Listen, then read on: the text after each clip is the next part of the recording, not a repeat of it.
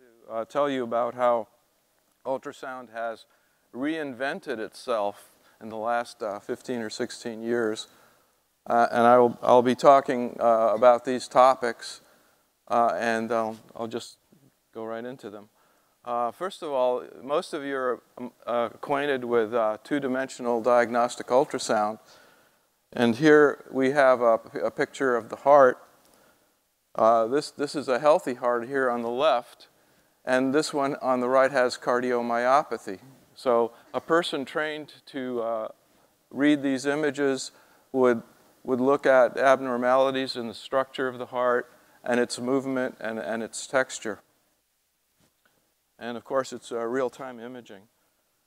So here is one of the first versions of modern diagnostic ultrasound. We have here a transducer array, an imaging system over here, and a display. And then we have Dr. Wild, who is some call the father of medical ultrasound, and then Professor Jack Reed. And he performs a very important function because he is the image processor and pattern recognizer.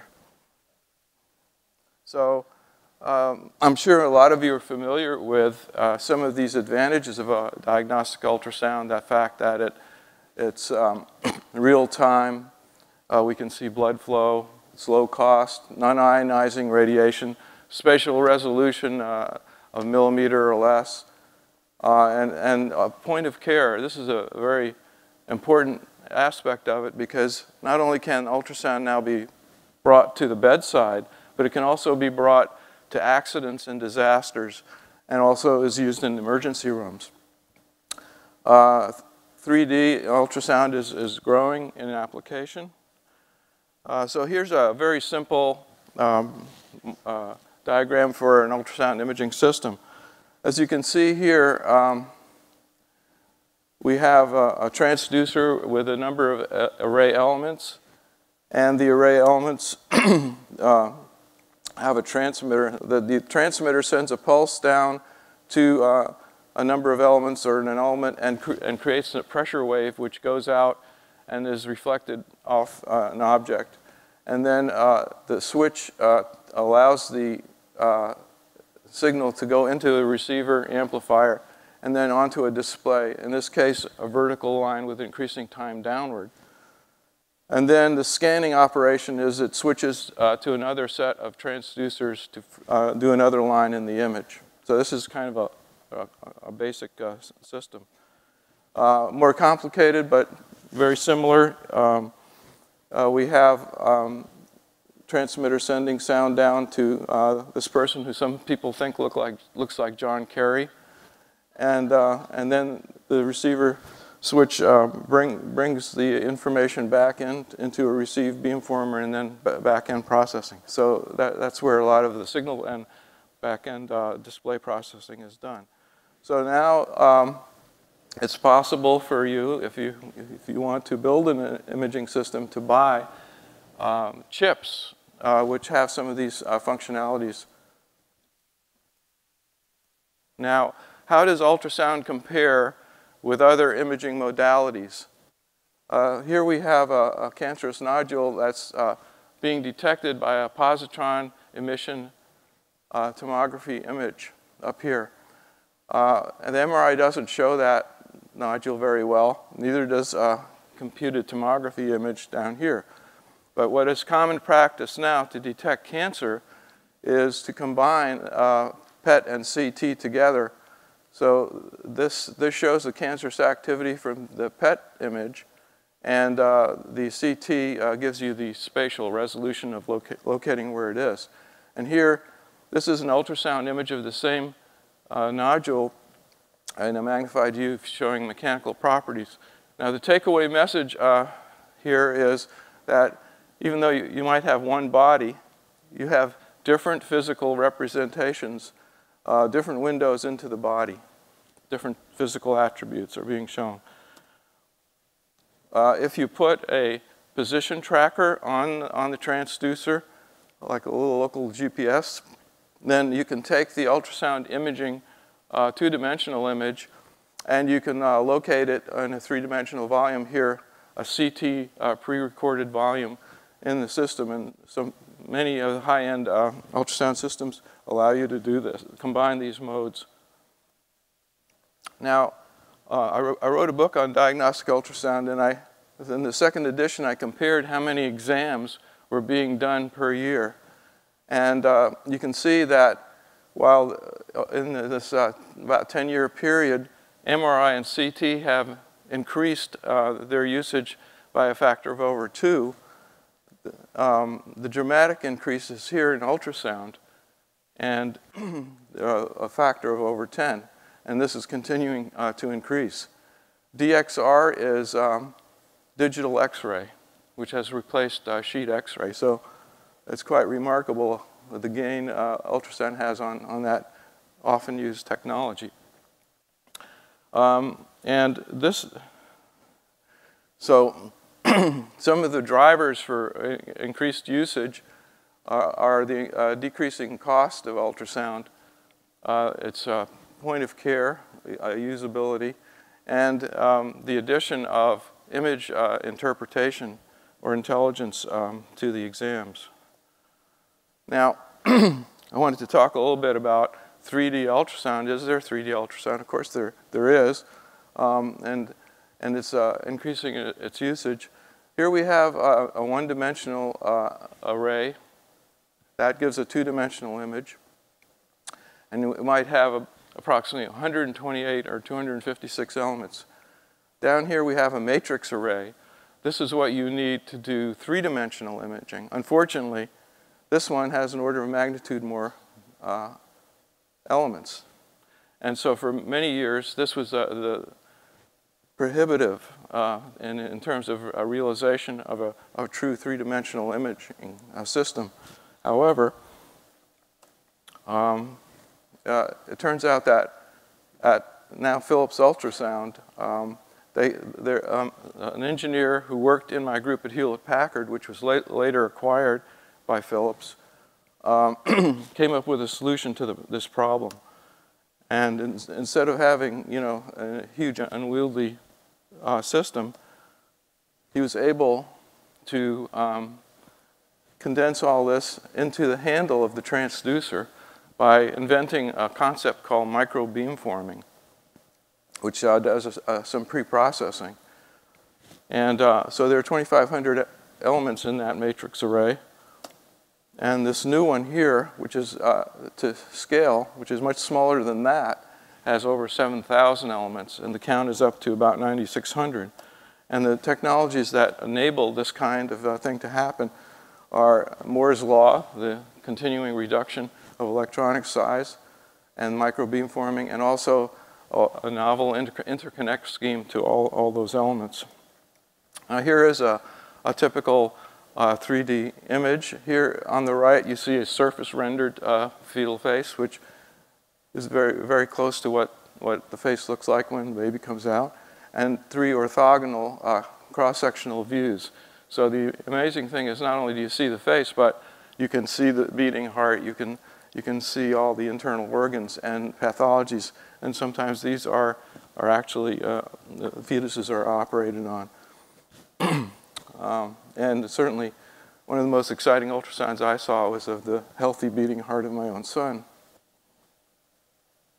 So anyway, this is a cross-section of the left ventricle of the heart. So now I want to talk a little bit about what has been happening to ultrasound in the last few decades.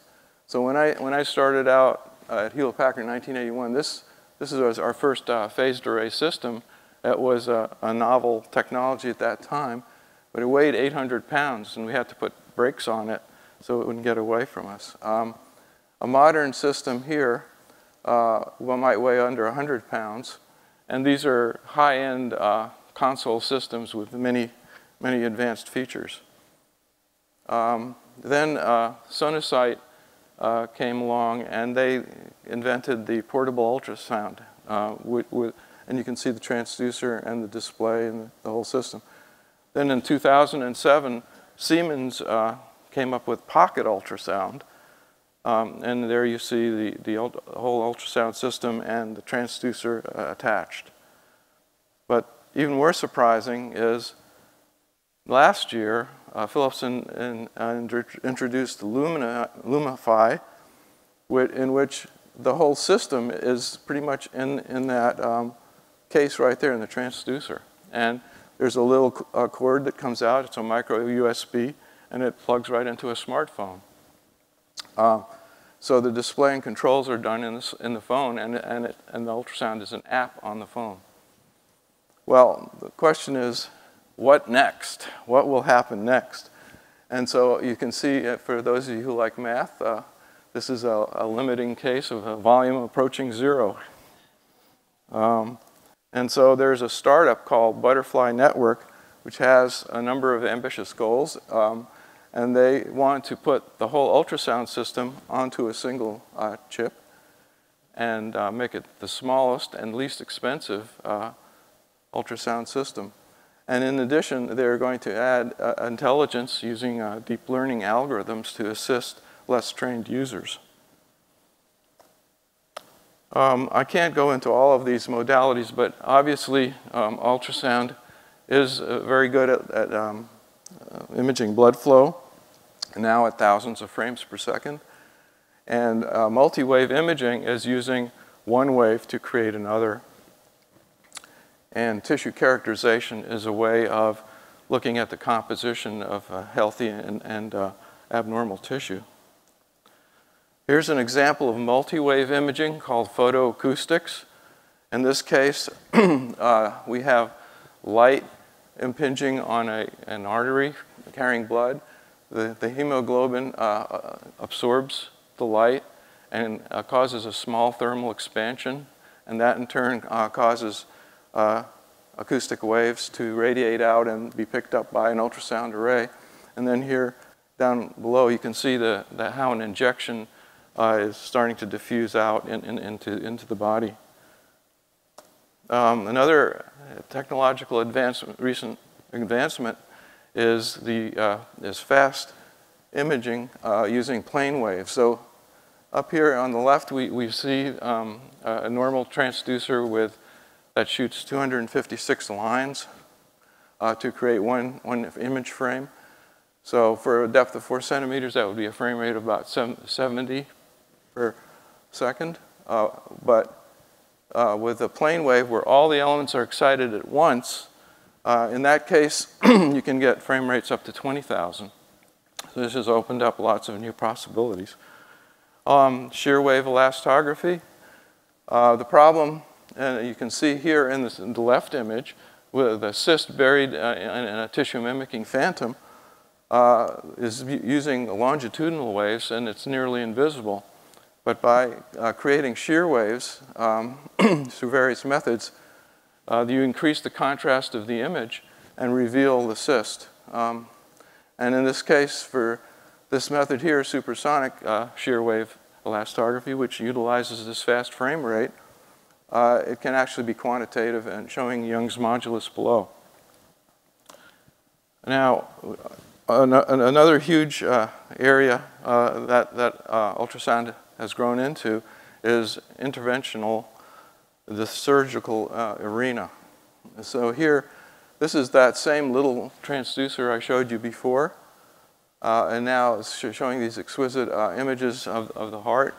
And in a stroboscopic arrangement here, it's enabling surgeons to do very precise manipulations that could not be done otherwise, in a beating heart especially. There's also, at least I know of cases where a surgeon may finish something and then they use a transducer to make sure everything's working before closing up, and that's saved lives. And the other thing is, it's great to have ultrasound if you're missing a pair of scissors. Also, ultrasound itself can be used to do surgery. And the way this is done is that a large aperture transducer sends very intense sound into, say, a cancerous tumor and actually zaps it away. And it doesn't hurt the person, because it's very localized. And then that's skinned until the whole tumor is burned away. And so you can have walk-in surgery without any cutting. Of course, you need a good simulation to do this. And this is an example of a simulation program which shows a nonlinear wave along an axis, a waveform, and also combined with temperature prediction. Here we have another case of HIFU for a tumor in the brain. Now, this is a hemispherical array of almost 9,000 elements. And to do this, a CT is used to define the skull, and that's used to correct for refraction for all those elements to focus in one spot. And here you can see some of the results are very good with that method. Finally, I wanted to go back in history a little bit and show that around 1990 at Hewlett-Packard, we had what's called an ultrasound research system. And here we have the front end of the ultrasound system hooked into some A to D converters and into a memory, and then a supercomputer. And then we could create all the processing in software, and we used MATLAB software. And it turns out, here's a newsletter from that group, the Advanced Projects group that I was in with Don Orofino, and he was in charge of writing a lot of the software for this research system. And so that's his article there.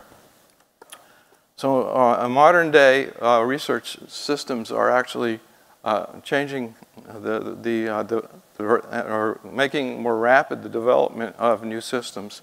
And this is, they're also not only research systems, but programs like Field 2 and K-Wave by Jorgen Jensen and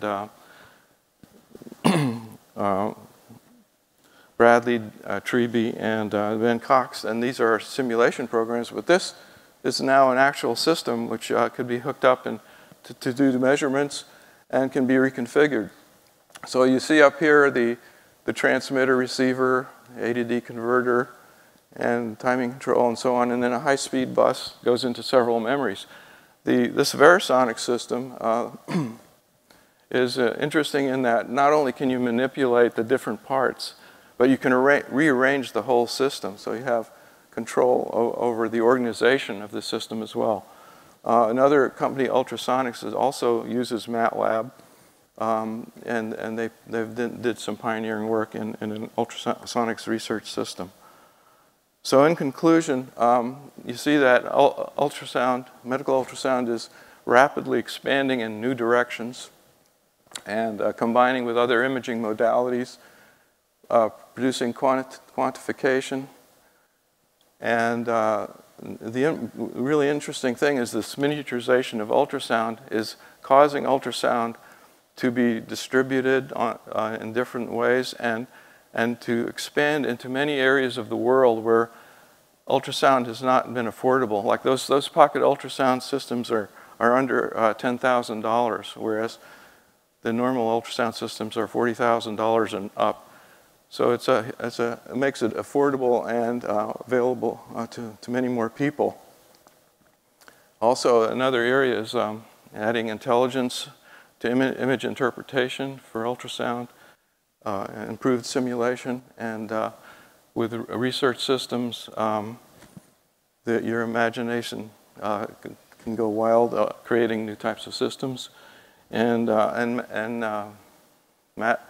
MATLAB has been an indispensable ally along this journey. Thank you. Oh, one more plug here. A lot of the figures have come from my book, which is also a MATLAB book and has MATLAB code.